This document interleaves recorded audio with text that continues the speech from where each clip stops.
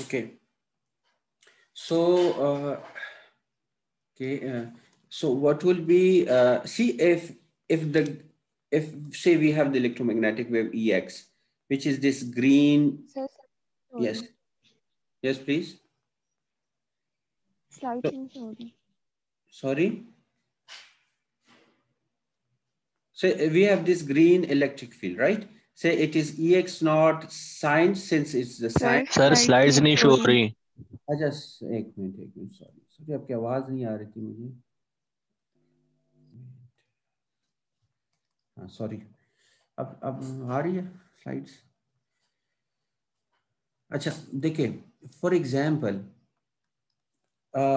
for example, we have the electromagnetic wave whose electric field is given here as this green field, right? Which has the maximum value EX naught. Okay, EX naught sine. Suppose EX naught, I tell you it's 100 volts per meter. Just for example, 100 volts per meter. Sine omega t plus minus gamma z. If the wave is moving in positive z direction, you get negative. You get negative here. Okay. If the wave is moving in positive z direction, you get negative here. If the wave is moving in the other side direction, the negative z. Okay. If the wave is moving in the negative z, you get positive here. That's the only difference here, right? So say the wave is moving in positive z direction, so you get negative here. Sine omega t, omega is the frequency of the wave. Suppose it's, say, frequency is 2.4 gigahertz, suppose our Wi-Fi signal, right? So omega will be equal to 2 pi f.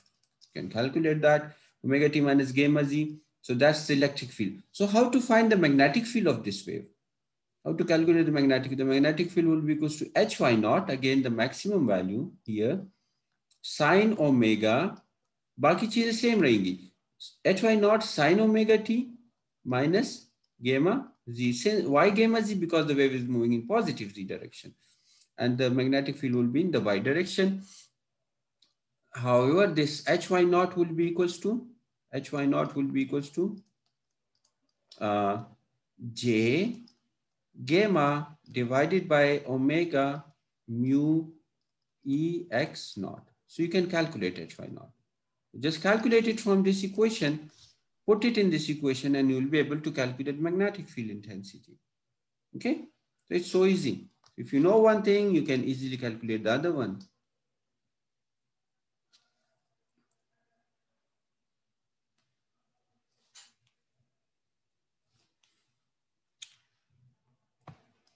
Okay. Okay, see, here is the electromagnetic wave, right? See, it's moving. This is the z direction, right? This red field in this diagram is the electric field. The blue field in this diagram is the magnetic field. It's moving in the z direction. You can calculate its frequency. You can calculate many things about the wave. Okay, it might be the cos wave, it might be the sine wave, and you can do many things about it.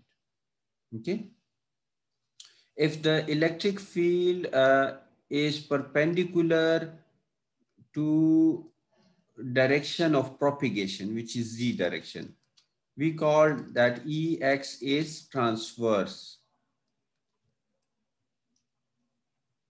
We say Ex is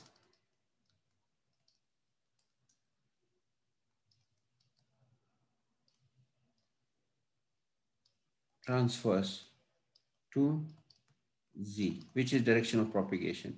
If magnetic field is h of y, that will also be transverse to z. So we call this as the transverse electromagnetic wave. If electric field is perpendicular, meaning if the electric field is in x direction and the wave is moving in z direction, so x is perpendicular to this. So we say that electric field is transverse to the magnetic field. So here is the equation of the transverse electromagnetic wave. E transverse is Ex naught E gamma z, right? So what will be H transverse? It will be Hy naught E gamma z. right? And Hy naught is this thing. So sorry, this entire thing. Okay, and here you can make many things about your wave. So you can do many things about the electromagnetic wave if you know it. You can calculate the wavelength of the wave.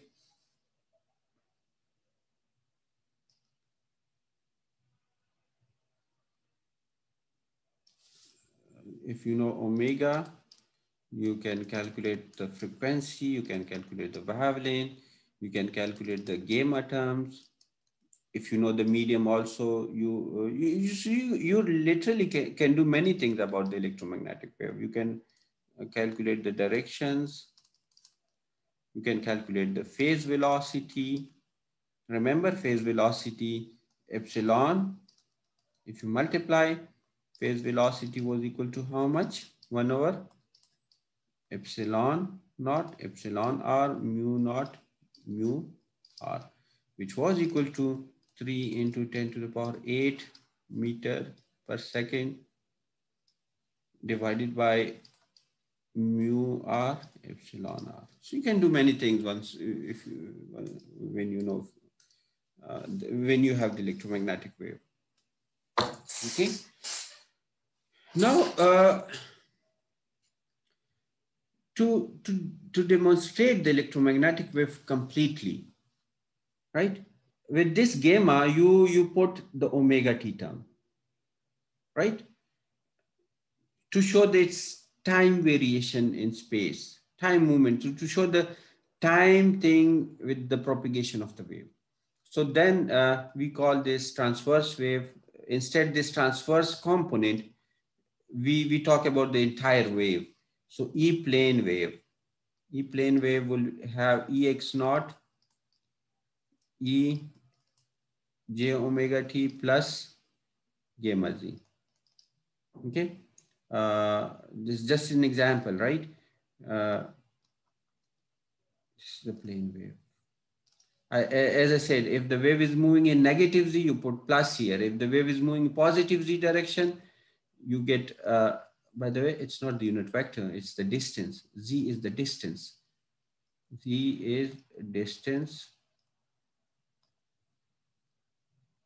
traveled by wave, by electromagnetic wave in z direction.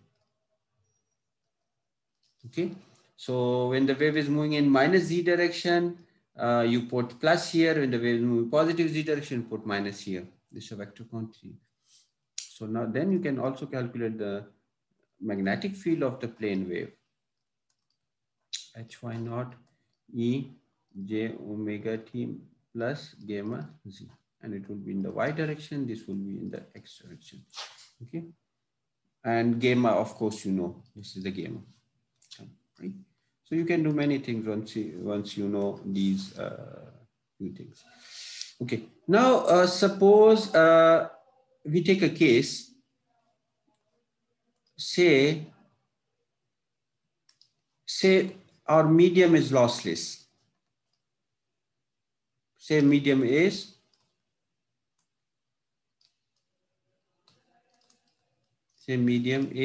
lossless. When the medium will be lossless, by the way?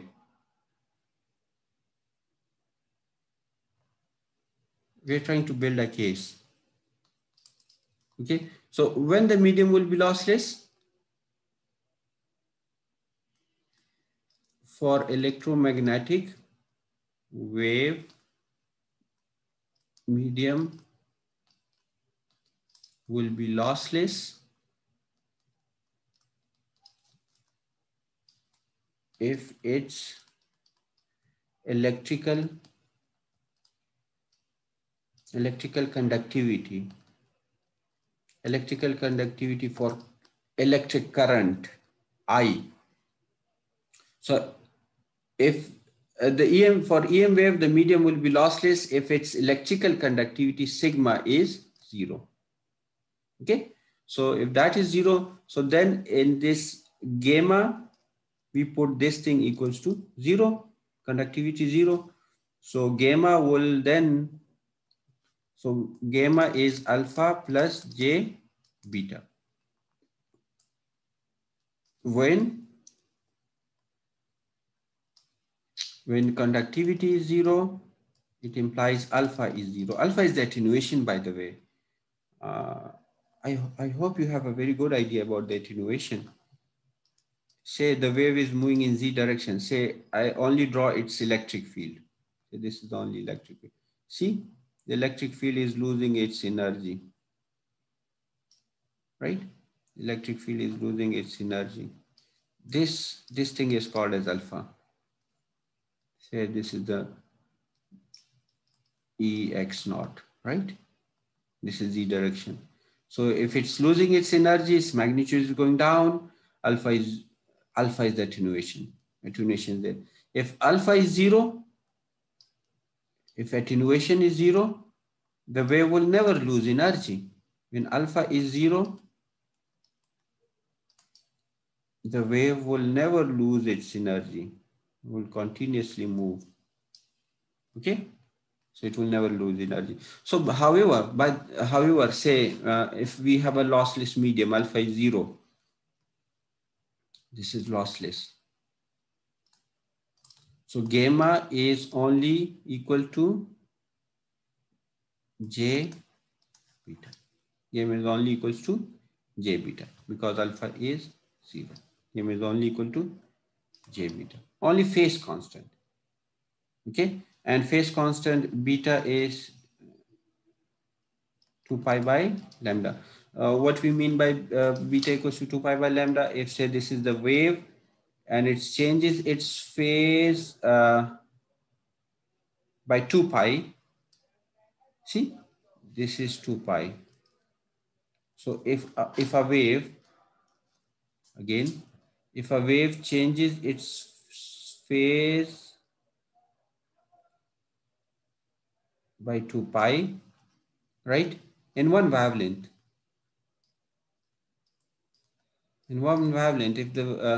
if the wave is changing the phase by 2 pi, it's called as beta, the phase constant. It means the wave is moving. It has energy and it's moving. Okay. So whenever the wave moves, beta will be there, remember. Okay. So here you can make few adjustments here in your in these equations, on the equations you made previously. Okay. So beta from the last page is omega. From this page, beta is this thing. Okay. Okay. And beta is also this thing, right? So you can do many things here. Okay.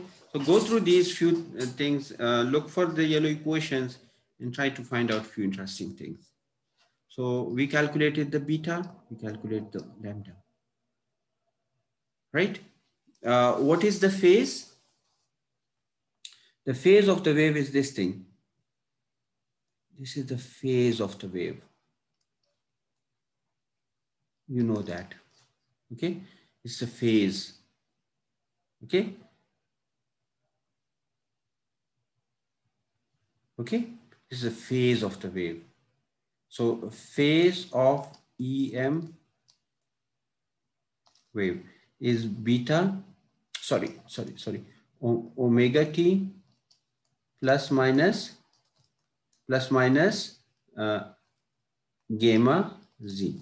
Suppose a wave is moving in positive z direction. Okay, so it will be, the phase will be equals to omega t minus gamma z. And suppose the wave is moving in lossless medium. So gamma will be equals to beta, j beta actually, but you put it here as a beta. So omega t minus beta z. So this is the phase now. It's the phase of the wave. And a rate of change of phase is what? D by dt, rate of change of phase equals to d by dt equals to omega t minus beta z. This thing equals to what? Rate of change of phase is what? velocity, Vp. So you can calculate velocity here. And you see, we shown this equation previously also. When we multiply the capacitance and inductance per unit length, we get this similar thing. Okay. So यहाँ से आप थोड़ा सा इसको देख लीजिए. Okay. So from this equation, the rate of change of the phase is going to give you the phase velocity. Okay. Take the derivative of this equation on both sides. Okay. Find out the value of z naught, the distance covered by wave, and dz naught by dzt. This is the phase velocity. Omega by beta, phase velocity. So omega p, the phase velocity, is also equals to omega by beta. So if EM wave is given, suppose Ex naught is say 100 sine omega t minus beta z. Okay. Suppose it's 100 sine omega is say 10 to the power 9, or say 10 to the power 9 t minus beta is say 0.1 z. Okay. Okay. So omega t minus beta z. Okay. So you can also calculate its phase velocity, which is omega by 0.1. Here is the phase velocity. You can do that from here also, because omega p is Vp, the phase velocity is omega by beta. You can do many things. You can do many things. You can also, if this is the Ex naught, you can also calculate it Hy naught. Sorry, this is not Ex naught. Ex naught is this thing. This is Ex naught. Okay. And this is not Hy. Hy is this thing. Okay. So knowing one thing, you can calculate many, right? So go through these descriptions. They are given here, and go through the units of all these parameters we just introduced, like the beta, the lambda, the phase velocity. Go through their units. Okay. So units are always important. Remember, units are always important. Go through them. Okay. So I hope that concludes this course. As I said, some of the derivation I didn't cover today. There's one more very important thing. There's one more. Just like V equals to IR, the ratio of V to I was R, or say the impedance. Here, the ratio of the electric field to the ratio of the electric field to the magnetic field is mu by epsilon, and it's the intrinsic impedance, eta.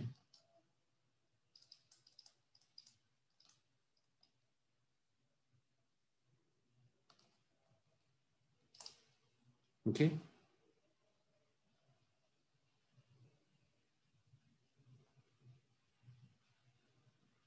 Okay. The ratio is, it's also called as the wave impedance. Eta is intrinsic impedance of medium, or wave impedance. For free space, eta is mu by epsilon. It's mu r mu naught divided by epsilon r epsilon naught, which equals to mu naught by epsilon naught, which if you calculate is 377 ohms for free space. This is intrinsic impedance. Okay. This is eta is the wave impedance. Okay. There was another eta, which was the refractive index. That was a different thing. Refractive index was equal to under root mu r epsilon r. That was a different thing, refractive index. Okay, this is intrinsic impedance. A very similar symbol we use for both, but this was intrinsic or the wave, this one is the refractive. So with the refractive, I put REF in small as a subscript. Okay. Any question to this point? No, sir, no questions. No questions. So I hope this concludes. Go and practice and try to build few cases, try to make some numericals based on these values. You can also check some numericals from the book, from the exercise. But the most important thing in this course is to understand Maxwell equations, all the four Maxwell equations. And this was the first Maxwell equation. This is second. This one is the third one. This one is the fourth one. So these are so important, these equations. And remember, if you solve these two simultaneously, you get the electromagnetic wave. And remember, this was Faraday's law of electricity. It was derived from Faraday's law. Okay, this equation was derived from Faraday's law of electricity. So it's such a useful identity. It gives you two big things in this world. One is electricity, the other one is electromagnetic wave. The entire communication is based on electromagnetic wave. Okay, so sir ये तो lens ला नहीं था. no. What the lens did? Lens basically introduced that negative sign in the Faraday's law. Let me go back and check the Faraday's law. I guess I was here. Yeah, here. This negative sign, this was introduced by Lenz. That's the only thing in the Faraday's law he did. Okay, he introduced this negative sign. Okay. Okay. Any question here?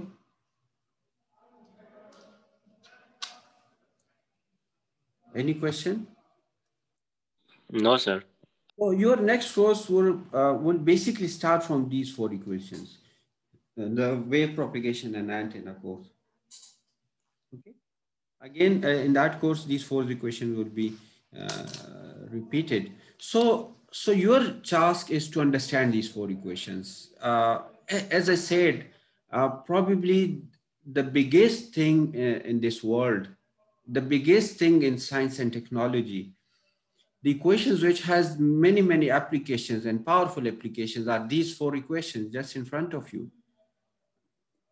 इनसे powerful equations शायद science ने देखे हों. पूरी दुनिया में governments को highest tax जो पे हो रहा है वो प्रोबेबली इन इक्वेशंस की वजह से हो रहा है, because they have two biggest applications,